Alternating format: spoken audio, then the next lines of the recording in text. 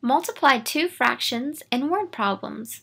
We will use the same skills that we previously used with multiplying fractions.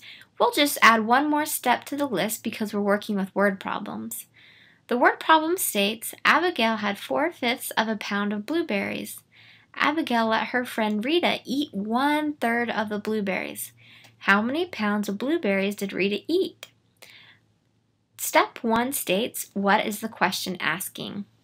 We see they are searching for how many pounds of blueberries did Rita eat?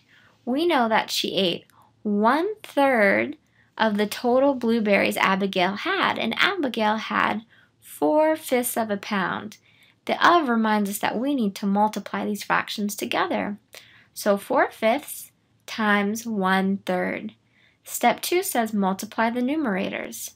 4 times 1 is equal to 4. Step 3 says multiply the denominators.